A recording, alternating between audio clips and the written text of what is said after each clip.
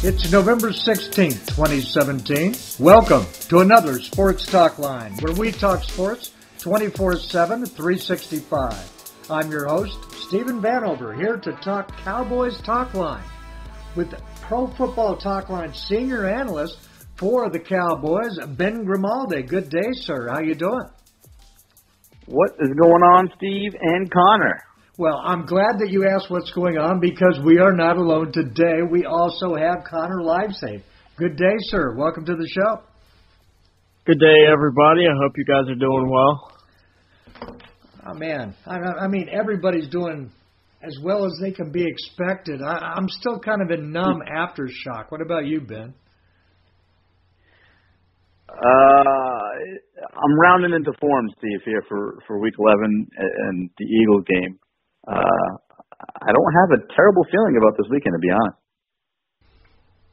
Yeah, I like the way that we match up with the Eagles. I always have. The injuries are my biggest concern, rather than playing for the Eagles. The Eagles don't scare me. The injuries do. Oh, for sure. So, Connor, what do you think, man? I mean, the game's coming up. What's your take on what's, going to be happening? I mean, like you guys both said, if both squads were 100% healthy, which the Eagles pretty much are, it would be a much different feeling. Unfortunately for the Cowboys, they have a lot of injuries right now. Sean Lee, Dan Bailey, Tyron Smith, even Des Bryant's a little shaken up. So to have 4 of your 5 or 6 best players injured, and then we're not even talking about Ezekiel Elliott yet, has to leave you with a little bit of unpleasant feeling. But like you guys said, for some reason, it makes no sense, but I kind of have a good feeling about Sunday night. Again, we don't really have a reason to feel that way. They kind of crap the bed last week, and then they're even more banged up this week than they were last week, but for some reason I still feel pretty good about their chances. Yeah, I don't know what it is, man. Is it something in the air, something in the water? It's like, okay. It's weird, we all have that same kind of good feeling. I wonder if it all cancels out and they play like trash again, we could all be blamed. Let's play a little pro-con, if you will. Some devil's advocate. I'm going to talk about a situation in the game, and let's take turns. One person talk about how it can go bad, and then the other person, one of you talk about, how the Cowboys can actually turn this to a positive. Sure. And we'll start off, and Ben, we'll give you the devil's advocate role here to start off. Wentz has been on fire, and one of the things that he started to do is he started to find up the seam. He started to work in the tight end into the mix. That's going to put a lot of pressure on Byron Jones, right? It's going to put a lot of pressure on Byron Jones, who's had a real uneven year. He's had a lot of good, but there's been some games where he hasn't looked as good as we had all hoped. Well, being the devil's advocate, how can that go bad? I mean, what has to happen? It could go really bad because the Cowboys, linebacker-wise, they got some issues. And without Sean Lee as their best coverage linebacker, and a banged-up and gimpy Jalen Smith, who doesn't need to be out there over 15 or 20 plays a game, but he's out there almost full-time. Maybe we see some Justin Durant and his old butt getting dragged back out there. So it could go real wrong because they don't have anybody capable in the linebackers of covering anybody in the team, Zach Ertz, Trey Burton, anybody. So it could go real bad there, and it could go real bad if Byron Jones doesn't have a real good game. And we're also probably not going to see Jeff Heath, who's had a concussion. So we're getting down to the nitty-gritty here with people who are out and people who can cover the seam against Wentz and Ertz and whoever else, Nelson Aguilar in the slot, all that good stuff. All right. Well, there you go. Mr. Devil's Advocate himself has spoken. And now, Connor, you get to bring the good news, all right? How can the Cowboys handle this, and what do they have to do in order to do that? One thing that I think the Cowboys actually do have the advantage of on defense, which we don't say very often, is matching up against Philly. They probably can get away with playing a lot of nickel and a lot of dime, which what I think we may end up seeing is seeing a lot of Damian Wilson and Anthony Hitchens. So we might see a lot of their 4-2-5 style defense, 4 defensive linemen, 2 linebackers, and then whatever 5 cover defensive backs they want to put on the field. Again, I'm spinning this positively, so Chidobe Awuzie will finally looks like he's going to get some playing time this week, whether that's safety or corner. It seems like he's going to be on the field. And then while also spinning this positively, Jeff Heath hasn't been a very great safety this year. He's struggled in coverage. His tackling has been inconsistent, and that's probably putting it a little nicely. So Xavier Woods will probably slide in and play starting safety if Jeff Heath can't go, which it sounds like he's not going to be able to. So we may get an upgrade at safety, believe it or not, and then with Awuzie coming in and playing, he may play down as like that nickel linebacker who will cover some of the tight ends and also cover some of the receivers as well. So we may actually get better coverage on the field than we're used to with the Cowboys defense. Man, you've been hanging around Grimaldi too much. You segued and just took away my next question, man. I thought that was Grimaldi's kick. He was always doing that. But that is the next question I was going to bring up, and you jumped right into it. With Jeff Heath not being on the field, is this an upgrade or a downgrade? Now, and you pretty much answered it. You called it an upgrade. Ben, what do you think? For sure, I think it's an upgrade because I think we all want to see more Xavier Woods. I think Woods has been steadily increasing the playing time, and we're seeing plenty of him now, and that makes us all happy. But here's a little bit of the downside. Awuzie is going to play, and they like the way he's got that versatile style where they can bring him down towards the line of scrimmage and play a little bit safety, and they're going to move him around a little bit. A little bit of the negative of that is he hasn't played in weeks. And now you're missing your starting safety, and now you have communication issues with guys who are being put in different positions than they have been in the last few weeks. So you get a lot of moving parts. Not to say that it can't work, but on the cautious side, let's just say, hey, Awuzie is a rookie too. So there's a little bit of trepidation with, he's coming back off injury. He hasn't played much. He's a rookie.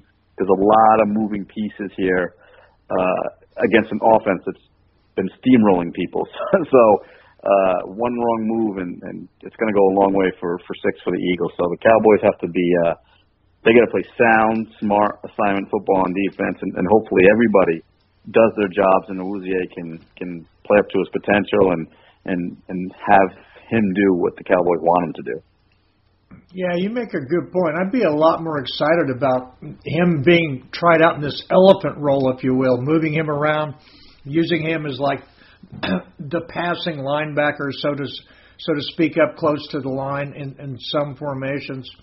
If it was the only change that they were doing, that lots of moving parts aspect that you mentioned, that always concerns me, especially when you're doing young guys. Yeah, but I'm kind of with Connor here. I think they get more talent on the field, more speed, more versatility. I just think we should be a little bit worried about what it's all going to look like when they're all out there basically for the first time, and it's week 11. Okay, let's jump right to it. The question that I really do not know the answer to.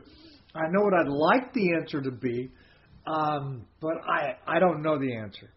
What are the Cowboys going to do at running back? And how are they going to employ that person when they use them? Anybody? I'll take this one. If it was me, I would play Rod Smith. Maybe not quite the workload that we see Ezekiel Elliott play, but maybe split it up, 75%, 10% Alfred Morris, and then give Darren McFadden the rest of those few carries here and there. I broke down a lot of Rod Smith's runs earlier last week before his first game that he really had a role in. and I like his power. I like his explosiveness. I like his vision. I like his ability as a receiver and a pass blocker more than Alfred Morris. We saw that a lot on Sunday, actually. A lot of the third down work. Rod Smith came in and got a lot of that those reps. He only got 2 carries, I think, and I think he averaged 8 yards or something. So he averaged 4 yards per carry on his 2 carries. But Morris had 3 really nice runs. I think one of them was a gain of 14, one of them a gain of 12, and then one of them was a gain of 16, I want to say. Other than those 3 runs, he was pretty much non-existent, and then Darren McFadden's only carry went for negative 2 yards. A lot of people have been talking. It's been hard to evaluate the offense as a whole because of how bad the left tackle play was last week. So it's hard for me to put any of the blame on any of the players because how do we know that it was on them when your left tackle couldn't block me coming off the edge? Oh, no kidding. In the running game, he was.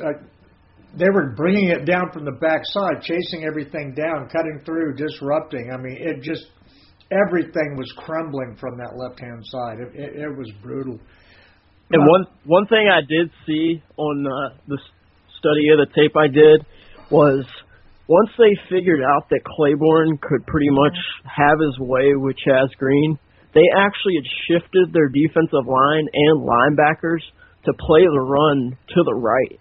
So they were letting Claiborne pretty much single up Chaz Green and almost handle the whole left side of the field. And then they were playing their linebackers and shifting their defensive line to just play the right side of the field. And it really made the run to the right harder. But they couldn't run to the left either because Claiborne was screaming off the edge and getting in the backfield almost every snap.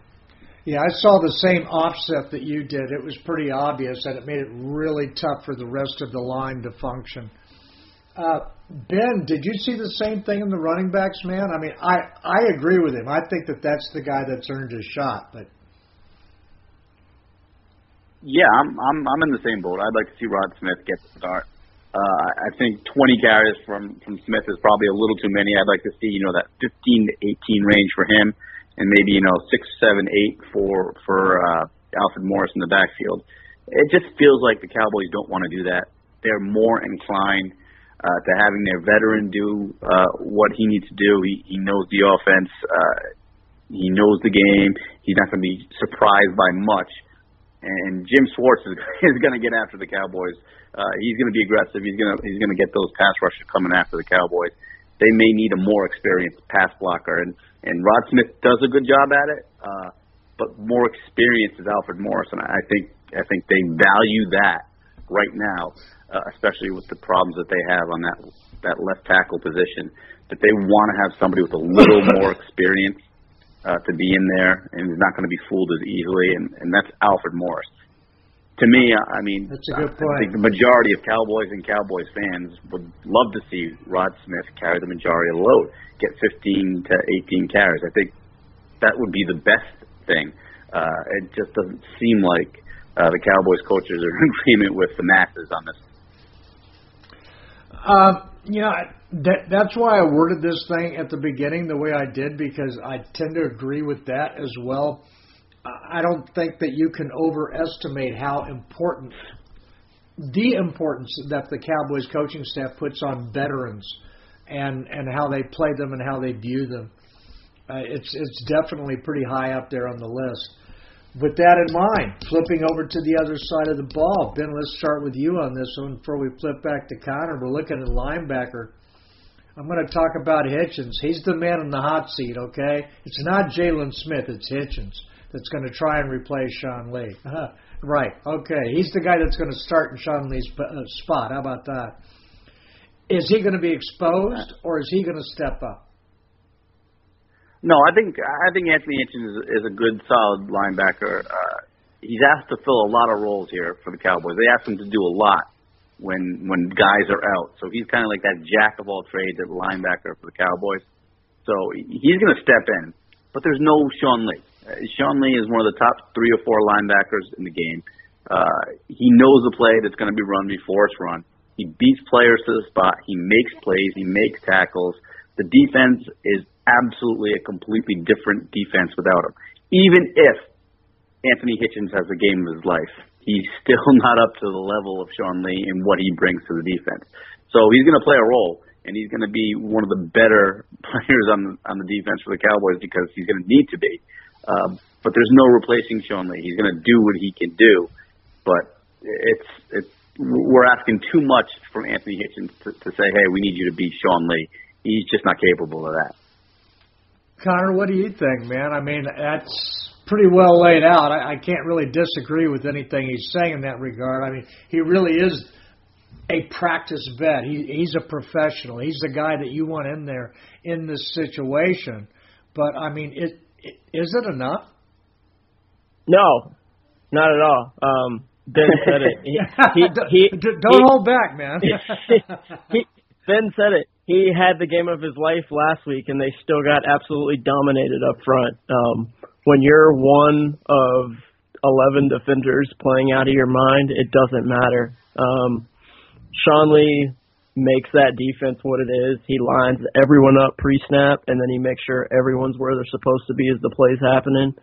It's just, it doesn't matter if you got Ray Lewis there. If there's, your defensive tackles are getting washed out of the play, and then your two other linebackers are hitting the wrong gaps.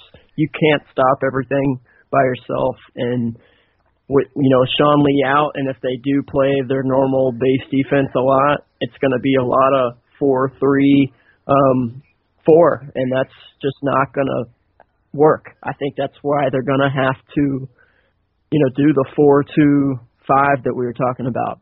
Get 5 defensive backs on the field and rally to the football, because having Jalen Smith or Justin Durant, for that matter, play a significant role, a role that Sean Lee should be playing, is just going to set your defense up for failure.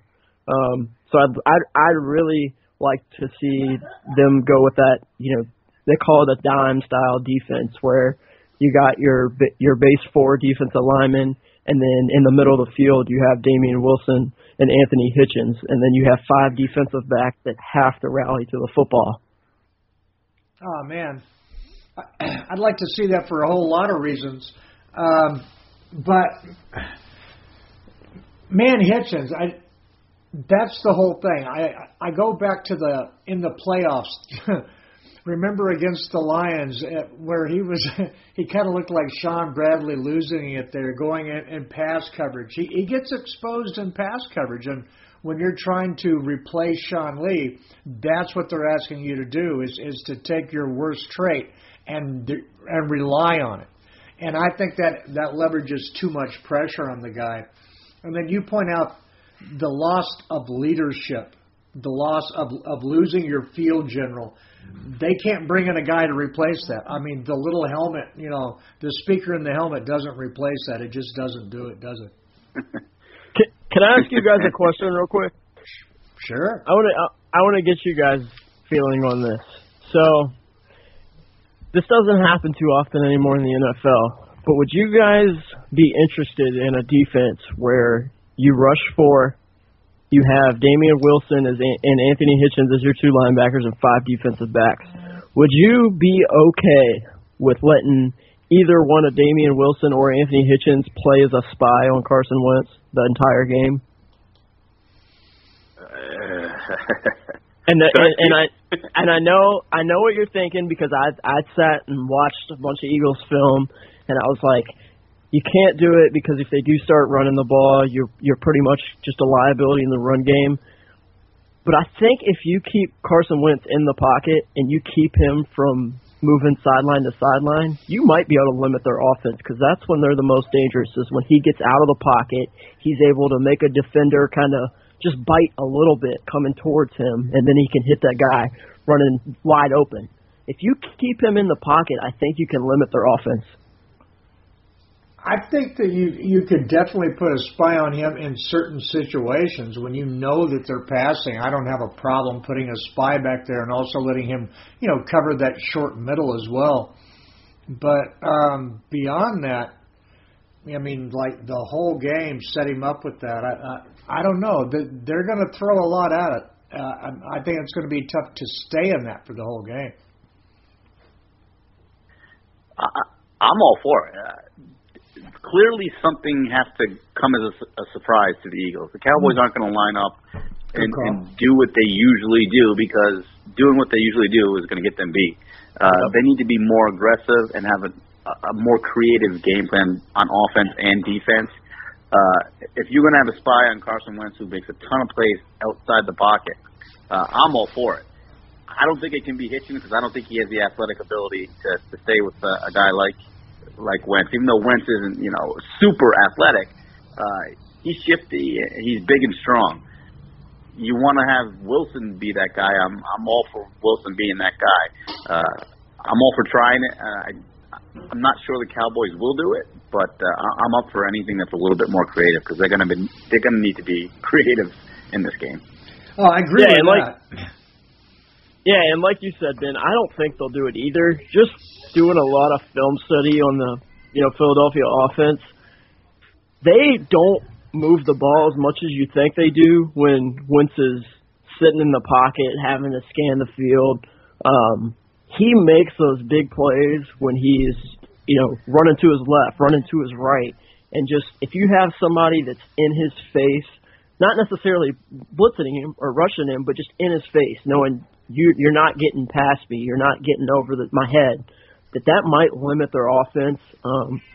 Obviously I'm here talking with you guys, so if I was that much of a genius, I'm sure I'd be on the sideline somewhere. But I see that people are making Wentz out to be like he's some great pocket passer, and a lot of his success has come after contact, when someone's hit him and he's gotten around, spun out of trouble, and then he hits someone deep. He made a play in the Denver game a few weeks ago where the play design was to get him moving as soon as the ball touched his hands. He moved to his right. Aqib Talib bit on that, came up a little bit, and then he hit Alshon Jeffrey, who was wide open, 3 yards behind him, because they were so worried about Wentz running. So if you can limit that, I think you got a really good shot to limit their offense. Yeah, I think that's actually something you bring up, that where they're a lot alike in that regard. Prescott and Wentz, statistically, they are both much better quarterbacks outside the pocket, aren't they? Yep, well, Dak is for sure. For different reasons. Dak is for sure, but I think Dak's gotten real darn. Yeah, I think Dak's gotten real darn good in the pocket too. So I agree. They're both really, really special when they're outside the pocket. If you can limit. So I like your idea. I like your idea in that regard of anything that the Cowboys are going to do, to stop that. And then alluding to what Ben said earlier, it's the old Jimmy Johnson thing.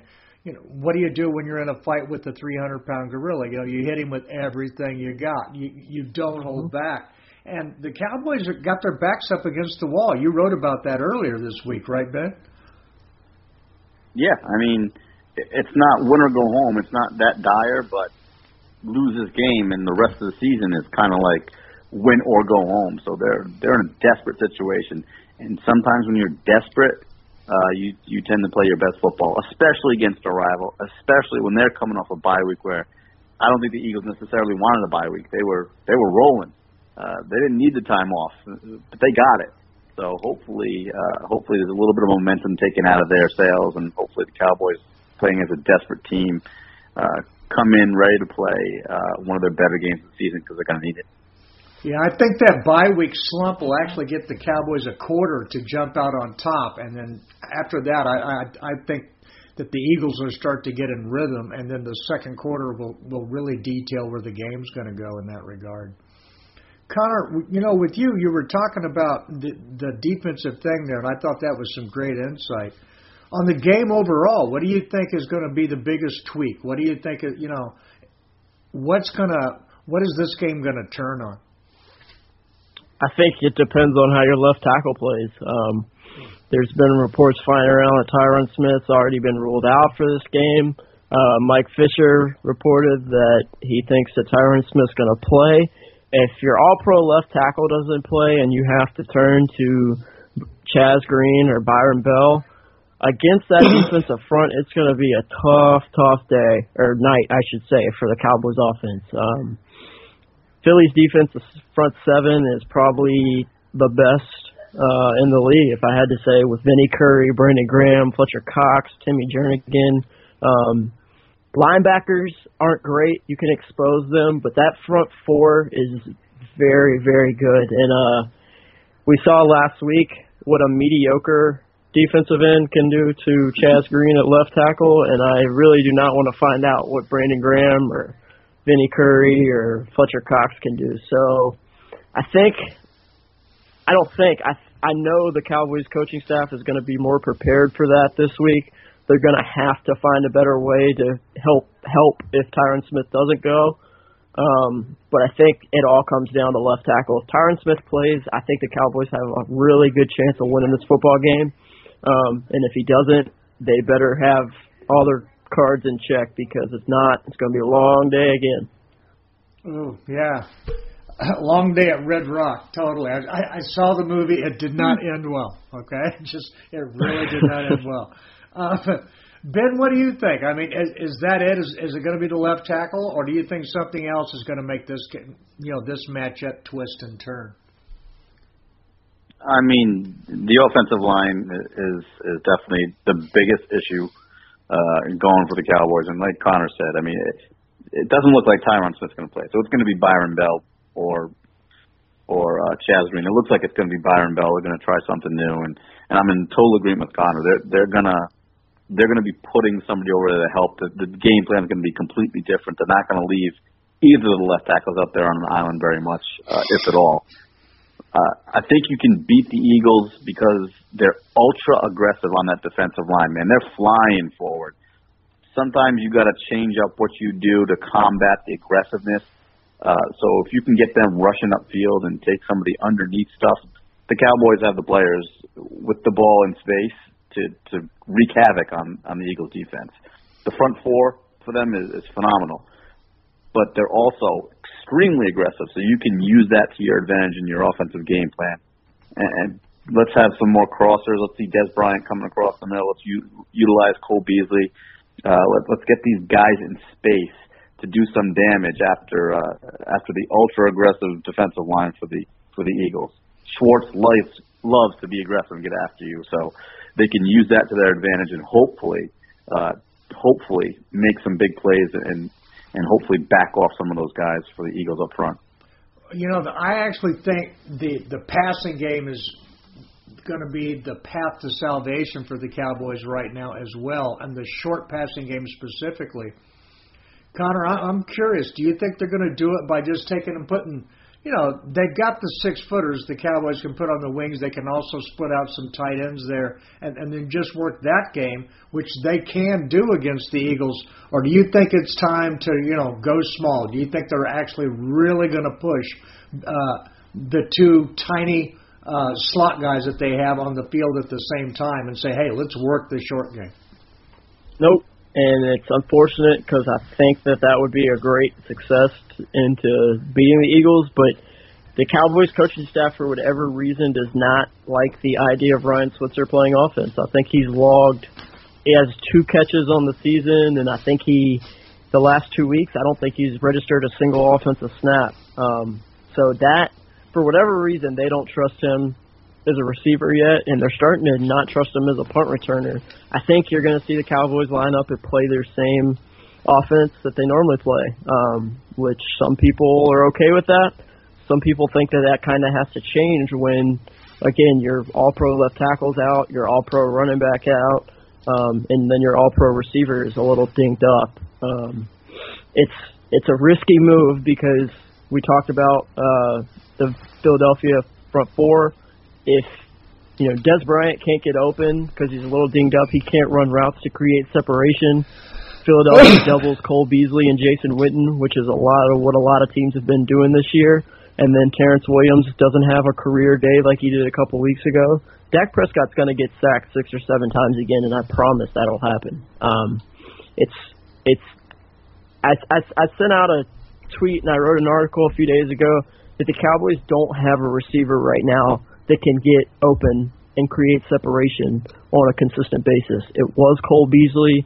Teams have figured him out, are bracketing him with a linebacker and a safety or a corner and a linebacker, And teams are really putting Des Bryant out on an island with whatever cornerback they want to stick on him, and so far it's proved to be successful for opposing defenses. So I think you're going to see a lot of what we've been seeing this year, and that's, Des Bryant, wide receiver 1, Cole Beasley in the slot, Jason Witten as an inline tight end, and Terrence Williams on the other side.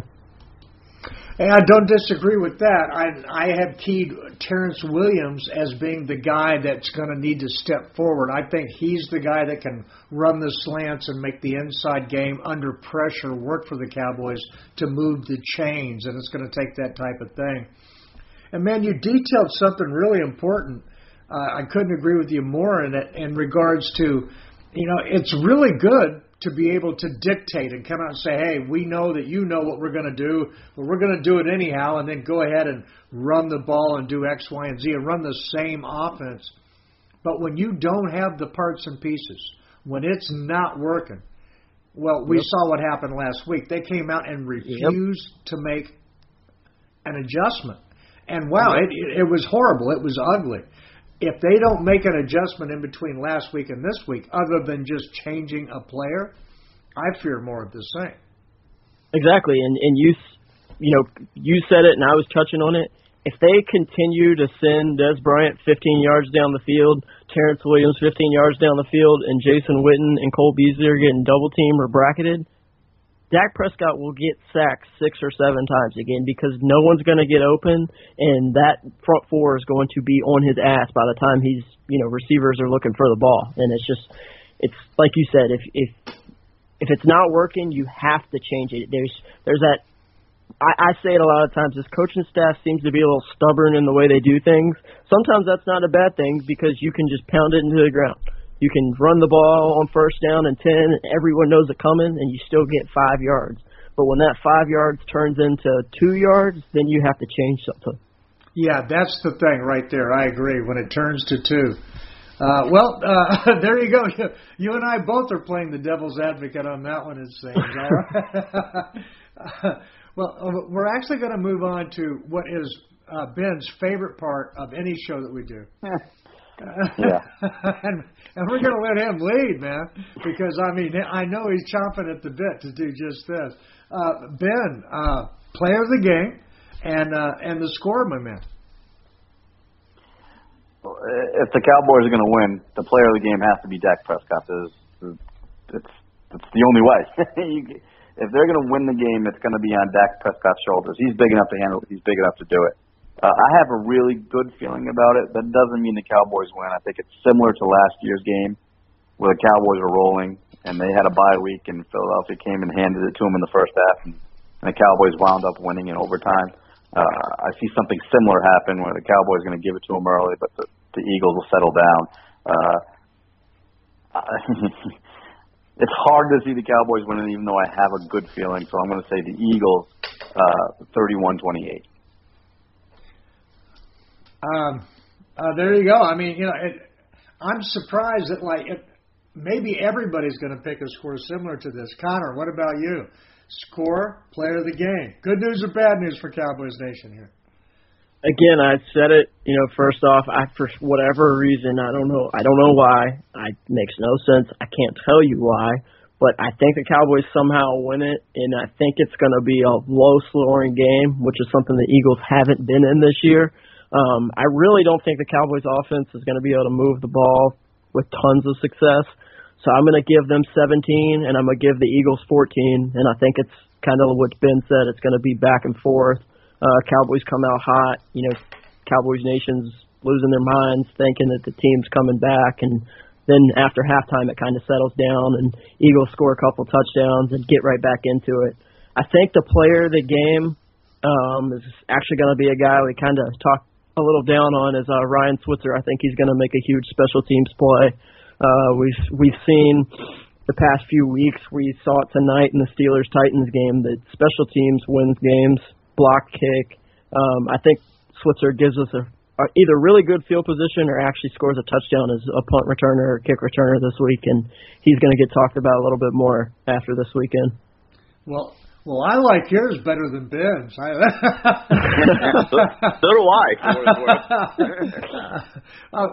Well, Mine, actually, I'm going to throw my hat in the ring on this going around. I was very close to you, Connor, and normally I'm trying to pick Ben's pocket over there. I pick a final score of 19-12. I think it's going to be a slugfest. I think the Cowboys are going to come out on top. I think how they're going to come out on top is the player of the game is going to be Jordan Lewis, and he just keeps getting better. Guys aren't even throwing at his way anymore, but I think Carson Wentz has a big ego. I think he throws wherever he wants, but he also gets a little lazy with the ball. And if you get lazy around this kid, he's going to eat you up. It's time for a pick six from the kid, and that's going to be the difference in why the Cowboys bring home the bacon. I like that would be fantastic. I got one more question for you guys, and then I'll shut up for the rest of the show. We're going to let you end it, man. This is it. This is the final question. So, yeah. Are you guys worried at all about the Philadelphia run game? Because I'm not. I don't think that they can run the ball as great as people make it seem to be. I think they got, their all-pro left tackle out as well. I think if you stop the run and keep Carson Wentz in the pocket, you can win this football game. If you let them run wild like they have when Sean Lee hasn't been on the field and Carson Wentz is, running sideline to sideline, throwing the ball 30 yards down the field, there's no way. But if you limit their run game, which their leading rusher is LeGarrette Blount, he's got 504 yards on the year, and then their next leading rusher is Carson Wentz with 211 yards. If you limit those two guys, I think you got a good position to win the game. Ben, why don't you take this one, man? Yeah, I'm of the same mindset. I know me and Connor went back and forth on Twitter when the Eagles picked up Ojai, and I said that doesn't scare me. It doesn't do anything for me because they really don't run the ball a ton, and they really don't even try to run the ball a lot. They love to throw to set up the run. So I don't see their running game doing much, and it's partly because they don't really care about the run that much.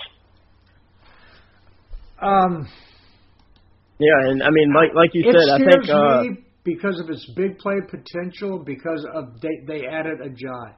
I think he fits how they actually do run. They don't try and use the run, as an element to dictate anything. They do what Ben said. They do other things to set up the run.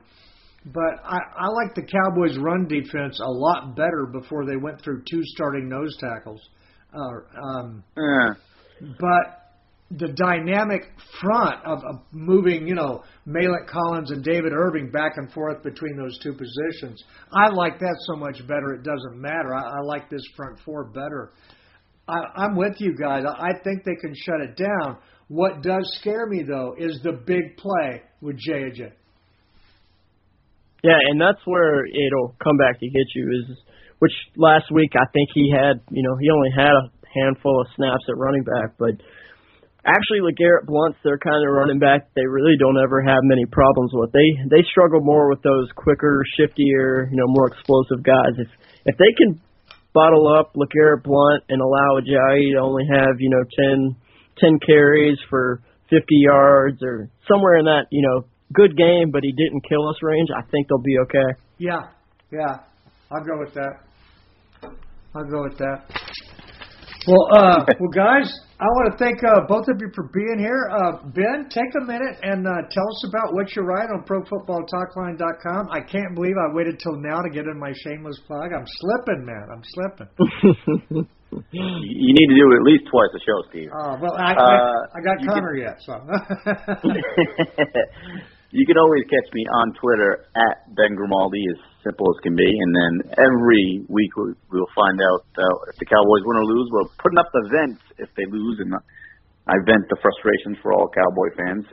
And this year we put up 5 gloats where the Cowboys win, and we gloat and laugh at the Eagles fans because they think they're really good and the Cowboys are going to beat them this week. And we get to gloat about it until the next week.